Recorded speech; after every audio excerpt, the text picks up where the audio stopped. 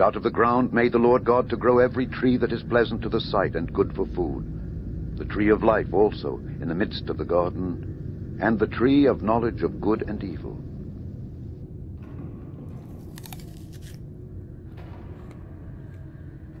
Now the serpent was more subtle than any beast of the field which the Lord God had made. And he said unto the woman, Yea, hath God said, Ye shall not eat of every tree of the garden?